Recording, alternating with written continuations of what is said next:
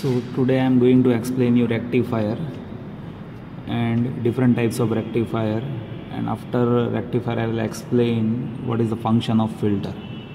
Now before I explain the basic understanding regarding rectifier, first I think I should explain you what is that, which is what we are dealing to do with rectifier. So basic principle of rectification, that is to convert AC into DC signal. So that is the basic purpose, which is what we need to fulfill by using rectifier circuit. So our aim is to convert AC signal into DC signal. Now usually if we see our signal, which is what coming at our home, so that is what usually AC signal, and in India that signal's frequency is 50 Hertz and that voltage is about 230 voltage. So how we use DC signal in our appliances, there is so many applications, like we use mobile battery charger. Likewise there are so many chargers which is what having rectification inside of that circuit, and there are so many other circuits which is what need to have constant DC voltage, and that we can achieve by having rectifier circuit. Now if we see the basic circuit of rectifier, where initially we use transformer, where this transformer converts higher voltage to lower voltage if we use step down transformer. Here I have used step down transformer. So this step down transformer is converting high voltage into low voltage. How that has been achieved? By having more amount of winding at primary side with respect to secondary side, we can have step down conversion. Similarly, if we want to have step up transformer, in that case there should be more amount of winding at secondary side with respect to primary side. So here step down transformer, that is just converting voltage scale at input to output. So it is not converting AC to DC, it is just transforming signal in terms of voltages, so that signal will remain AC to AC only. But now you will be having somewhat less voltage at output side. Now so see, ultimately this is what AC signal, which is what we are giving to this up-up circuit. This AC signal is been translated into AC by using this transformer. Now this is what we are giving it to this complete circuit, and now we'll see how this is what converting into DC. Now that is what we will bisect into two parts. One is positive half cycle and one is negative half cycle. Now what happens during positive half cycle? During positive half cycle, this terminal of transformer is positive with respect to this. At that time, anode of this diode is positive with respect to cathode. So this diode, this will come in forward bias. So when this diode is in forward bias, it will on, and because of it is on, current will flow in this loop. And whatever input that is been given to this circuit, that will go to output. So your output waveform, that will be this, where you can say that diode is on during this half cycle. Now what happens during negative half cycle? During negative half cycle, this terminal is positive with respect to this. So at that time, cathode is positive with respect to anode. And when cathode is positive with respect to anode, this diode is off, and if that diode is off, there will be open circuit, and due to that is open circuit, output is 0. And again in positive cycle, there will be input to output, and during again negative cycle, the diode is off and your output will be 0. So here diode is off and here diode is on. So this is how you will be having AC into DC Now this is even not a pure DC, it is pulsating DC. That we will see in filter portion how we can convert pulsating DC into smooth DC. So this is what we are converting from full wave to half wave. That's why this rectifier circuit is called as half wave rectifier circuit. So that's why this is what the circuit which is what converting half wave rectifier circuit. Now we will see full wave rectifier. So over here we have full wave rectifier circuit where we give 230 AC with 50 Hertz, and again we have step down transformer which is what converting AC into AC only. That is what converting AC into AC only. But here voltage scaling that will be less at output side. The reason is primary is having more winding with respect to secondary. Now this is center tap transformer. So what happens in center tap transformer, that again we will see with respect to positive and negative half cycle. When we have positive half cycle, at that time this terminal is positive with respect to this terminal. At that time even this terminal is positive with respect to this terminal, and this will stay neutral.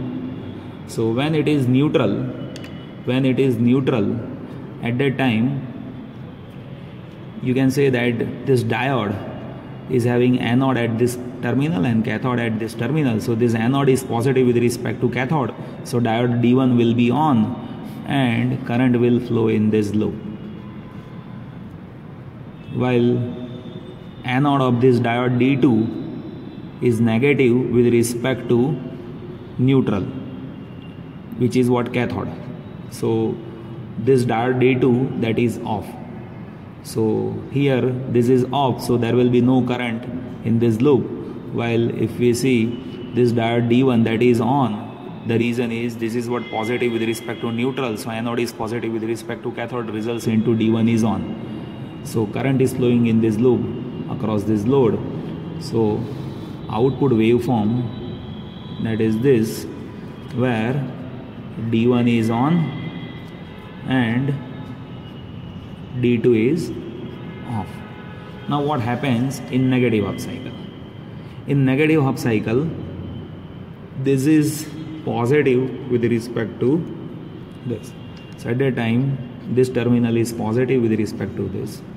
Again this will stay neutral. So at that time anode of this diode D2 is positive with respect to cathode, which is resulting D2 is on and current will flow in this loop. While anode of D1 diode that is negative with respect to cathode, that's why this will be off, and again current direction that is in this direction. Again current direction that is in this direction. So your output waveform will be in same direction as it was there in positive half cycle, where D2 is on and D1 is off, and that is what getting repeated again and again. So D1 is on and then D2 is off, and again vice versa, that will get repeated continuously, and this is what full wave conversion that we are achieving at output side. So this is how we are converting full wave from AC to DC. So this is what center tapped full wave rectifier.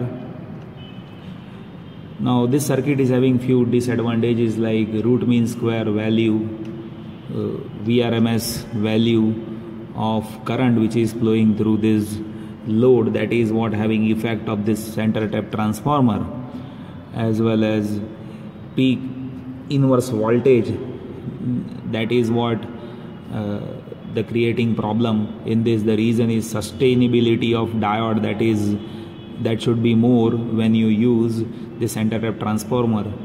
So here we need to have diode which is having more power handling capacity compared to the normal full wave transformer, full wave rectifier. Now so to remove that disadvantage, we will be going to use full wave bridge rectifier. So full wave bridge rectifier circuit that is available here where again we give AC 230 voltage, and here we don't use center tap transformer. Again, this is what step down transformer. So this is what converting AC to AC only, but voltage scaling will be different. Here step down transformer is there. The reason is primary is having more winding with respect to secondary, so output voltage will be less compared to input voltage. Now what happens in positive half cycle? So during positive half cycle, this is positive with respect to this. So at that time we can see diode D1 that is having cathode over here and anode over here, and here there will be anode and this is cathode. And again this is what cathode and anode, and this is cathode and this is anode. So what happens when positive half cycle is there? At that time this diode D2 that is coming into forward bias, as well as this diode D3 that will stay in forward bias. So what happens? Current will flow in this loop.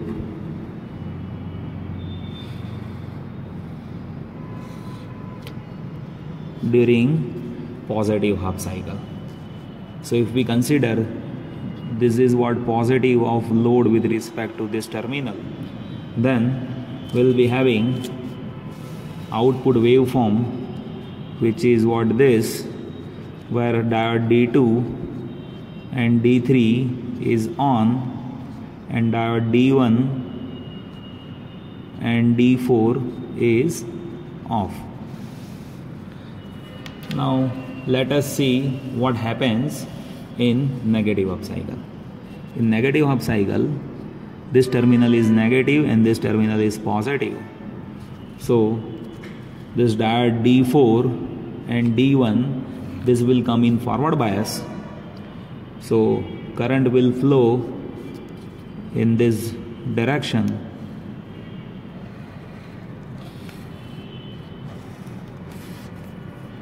So current is flowing in this direction. So if we see previously current direction through the load, that was this. So in both of the cycle, current direction is same through the load. So again that input, which is what we are giving with negative half cycle, that will get translated into positive only, and during which your output waveform that is having D1 and D4 on and D2 and D3 off, and that is how it is getting repeated continuously. And here peak inverse voltage requirement, which is less than the peak inverse voltage requirement which was there in that center tap full wave rectifier. So that is how basic operation of rectifier circuit is happening. And we have rectification operation, which is what having output which is pulsating DC output. Now to convert this pulsating DC into smooth DC, we need to connect filter circuit. So we'll see how filter circuit is working. So to use filter circuit, usually we use capacitive and inductive element. So how to use capacitor circuit as a filter circuit? So to have a use of capacitor circuit as a filter circuit, we should connect capacitor in parallel to the load. So if we connect capacitor in parallel to the load, capacitor blocks DC component and it passes AC component. So across load there will be DC component and AC component will bypass through capacitor. So load will have less AC component. So that is how this capacitor will provide filtering operation to the pulsating DC, and that we can convert into smooth DC. Now let us try to understand what happens with respect to waveform. So here we have half-wave rectifier, which we have seen, like this is how pulsating DC is been generated, where if we connect capacitor, then capacitor will get charge. Capacitor will get charge when voltage is increasing, and capacitor is getting discharge. If we make discharging time constant is higher with respect to charging time constant, then it will take more time to get discharge. So that is how it is getting discharge. And again, as voltage increases, it is getting charge, and as voltage decreases, it is getting discharge. So previously that variation in DC, that was this much, but after connecting capacitor across the load, now that variation, that is getting limited up by this much quantity only. So that is how we can utilize capacitor as a filter. Now how we can have inductor as a filter circuit? Now to understand it, we should connect inductor in series with load. So when we connect inductor in series with load, it is working as a filter. The reason is inductor is having basic characteristic which block AC and pass DC through it. So when DC components that is coming through this series to the load, at that time DC component will pass by this inductive element and AC component will get blocked over here, so it cannot pass through this link, so load will not face that many AC component. So now let us try to understand what happens in waveform. As we know, inductor is having basic characteristic which is what opposing change in signal with respect to time. So when signal increases, at that time that output will start to decrease. So that is how it is getting increase, and when signal is getting decrease, at that time that output will increase. So that is how output of inductive filter that will come. So when input signal that is getting increase, output passing through this inductor will start to decrease. When signal is getting decrease, output across inductor will start to increase. So that is how it is opposing, and you can see previously range which is what having variation, that was this much in input, but after connecting inductor series to that, now variation is decreasing to this. So that is how we can have little smooth DC, but our aim is to have very smooth DC signal, and for that we can increase number of elements by using inductor and capacitor as a filter. So there is one basic circuit which is what pi filter, which we use it in our usual life, where by connecting this pi filter to the load, we can provide more smoothness to pulsating DC, which is what at output side. The reason is here we are connecting two capacitor parallel to the load and inductor series to the load. So here there will be 3 times filtering, which is what happening, that is resulting into smooth DC, and that is how it is very useful in our circuit.